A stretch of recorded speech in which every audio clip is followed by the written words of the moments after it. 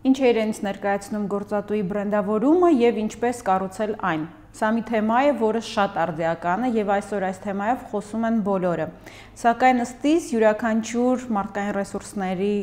ղեկավար, կառավարիչ յուրովի է դա պատկերացնում։ Տեսեք, աշխարհում բոլոր բանկային ընկերությունները առաջարկում են միևնույն ծառայությունները, միևնույն փաթեթները, նույնը հեռահաղորդակցության ոլորտում է, նույնը IT ոլորտում է։ Ուստի պետք է ինչ-որ մի բան, որը առանձնացնի, որը տարբերակի ընկերությունները մեկը մյուսից։ Եթե սպասարկման ոլորտում դա հենց սպասարկումն է, սպասարկման որակն է, մարդկային ռեսուրսների կառավարման ոլորտում, HR ոլորտում, դա հենց բրենդավորումն է, ընկերության գործատուի բրենդավորումն է։ Կամ այսպիսի տերմին, որը կոչվում է EVP, Employer Value Proposition, այսինքն թե դու ինչ արժեք ես ներկայացնում որպես գործատու։ Եվ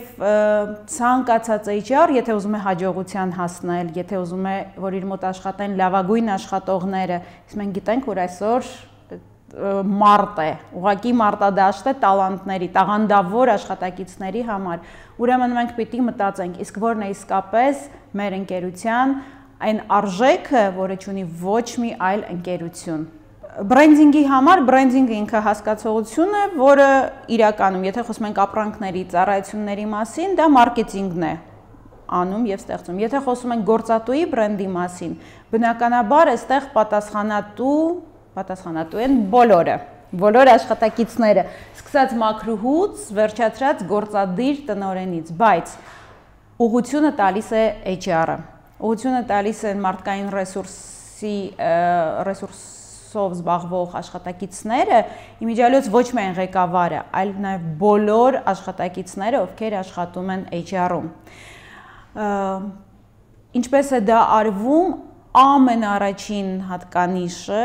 դա երևի վերաբերմունքն է, թե դու ինչպես ես վերաբերվում քո աշխատակիցներին։ Քիչ հետո մենք երևի կխոսենք նրա մասին, թե իսկ դրսի աշխատողների համար դա ինչպես է ձևավորվում, բայց ամեն ինչ սկսում է ներսից։ Ամեն ինչ սկսում է քո աշխատողներից եւ քո վերաբերմունքից դեպի քո աշխատակիցները։ Եթե դու իրենց վերաբերվում ես որպես կադրեր, ուղակի, ինչը մեզ մնացել է ժառանգություն սովետական միությունից, իրանք այդպես էլ կադր աշխատում են, գալիս են աշխատում են, գնում են։ Եթե իրանք քեզ համար մարդ են, մարդկային ռեսուրս, որտեղ հիմնական շեշտը դրվում է մարդ բառի վրա, այսօր կա մարդակենտրոն արտահայտությունը, եթե HR ունի մարդակենտրոն վերաբերմունք, ուրեմն կարելի է ասել, որ գործատուի բրենդավորման համար առաջին անհրաժեշտ քայլը արված է։ Ներքին բրենդավորման համար անհրաժեշտ միջոցառումները բնականաբար մենք մշակել ենք մեր բանկի համար եւ մեր ծրագրերը շատ հավակնոտ են։ Մենք ցանկանում ենք դառնալ համար 1 գործատուն, եթե ոչ Հայաստանում եւ հատկապես բանկային ոլորտում։ Գործատու, որտեղ աշխատակիցները առավոտյան արթնանում են ու վազելով են գալիս աշխատանքի, որովհետև սիրում են իրենց գործը, եւ 6-ից հետո իրենք տուն չեն շտապում, որովհետև այստեղ կա այն մթնոլորտը, այստեղ կա այն ջերմությունը, որը իրենց անհրաժեշտ է։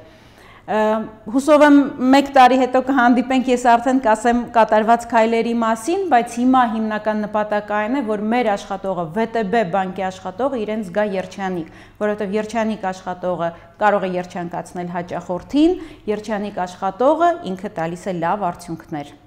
Արտաքին բրենդինգի հետ կապված բնականաբար առաջին մարդը, ում հետ շփվում է դրսի աշխատակիցը, քո պոտենցիալ աշխատակիցը դա ռեկրուտերն է։ Մարդը զբաղվում է հավաքագրմամբ եւ այդ առաջին տպավորությունը պետք է շատ դրական լինի։ Դու ունես ընդամենը 2 վայրկյան ստեղծելու առաջին տպավորություն եւ տարիներ, որպեսզի այդ տպավորությունը փոխես։ Սա ընդունված թեզիս է։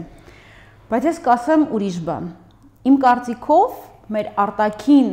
բրենդավորման վրա աշխատում են մեր նորից աշխատակիցները, առավել ևս նախկին աշխատակիցները, ովքեր դուրս են գալիս բանկից այս կամ այն պատճառով։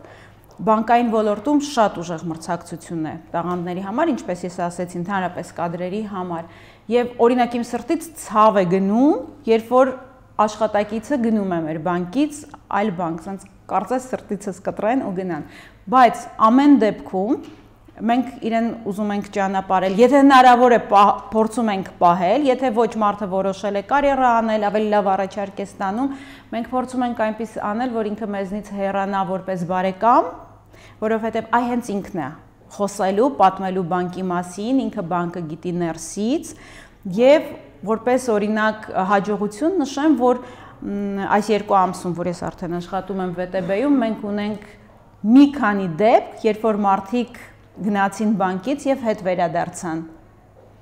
Իմ կարծիքով դա արդեն շատ բանի մասին է խոսում եւ Google-ում եւս ընդունված պրակտիկա է, որ հետադարձ կապ են հավաքում ոչ միայն ներկա աշխատակիցներից, այլ նաեւ այն աշխատակիցներից, ովքեր արդեն 2-3 ամիս չեն աշխատում ընկերությունում եւ ոչինչ չունեն ինչ որ վախենալու, ճիշտը չասելու եւ այդ աշխատակիցները հենց ստեղծում են այն տպավորությունները եւ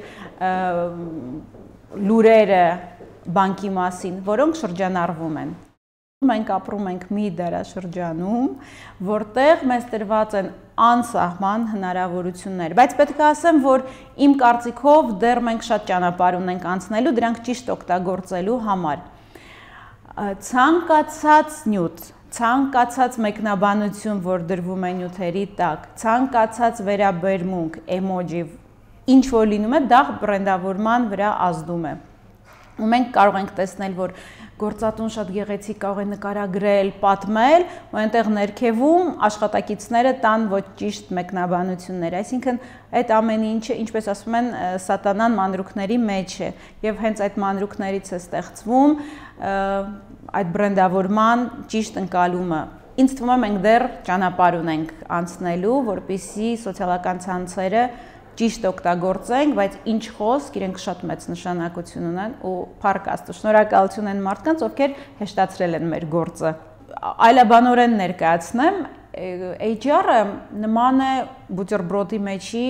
մսին կամ պանրին, հա, որը տալիս է համ, հոտ, էֆեկտ, բայց վերևից բիզնես նպատակներն են, որին պետք է հասնել։ Ներքևից աշխատակիցներն են, ում շահերը դու պետք է առաջ տանես եւ պաշտպանես։ Ուստի, եթե այս երկու կողմերը գտնվում են ճիշտ բալանսի մեջ, այսինքն ընկերությունը հասնում է իր բիզնես նպատակներին, որովհետեւ դու կարող ես ամեն ինչ անել, ունենալ երջանիկ աշխատակիցներ, տալ բարձր աշխատավարձեր, բայց չունենալ բիզնես արդյունքներ։ Չմոռանանք, որ մենք բիզնեսի ներկայացուցիչ ենք։ Եվ եթե դու ունես բիզնես արդյունքներ, ունես հոգնած, տանջված աշխատակիցներ, դա եւս այդ չափանիշներից մեկն է, որ երևի ամեն ինչ չի, որ ճիշտ է, հա, չկա այդ մթնոլորտը, չկա այդ մոտիվացիան, այսինքն իմ համար չափանիշներից ամենակարևորը, դրանք շատ են, մենք բոլորս KPI-ների ու HR դաշբորդերի մասին գիտենք, դրանց մասին չեմ ուզում խոսել, ես ուզում եմ խոսել այդ բալանսի մասին, երբ ունես հաջողված բիզնես, դու շուկայում թելադրում ես եղանակ եւ ունես աշխատակիցների բանակ, ովքեր պատրաստ են իրենց ընկերության համար ամեն ինչի։ Ես հիմա կասեմ գրականությունը, որը ես հենց հիմա կարդում եմ ու դա խորհուրդ է տվել մեր գլխավոր տնօրենը, ես միշտ շնորհակալ եմ այն մարդկանց, ովքեր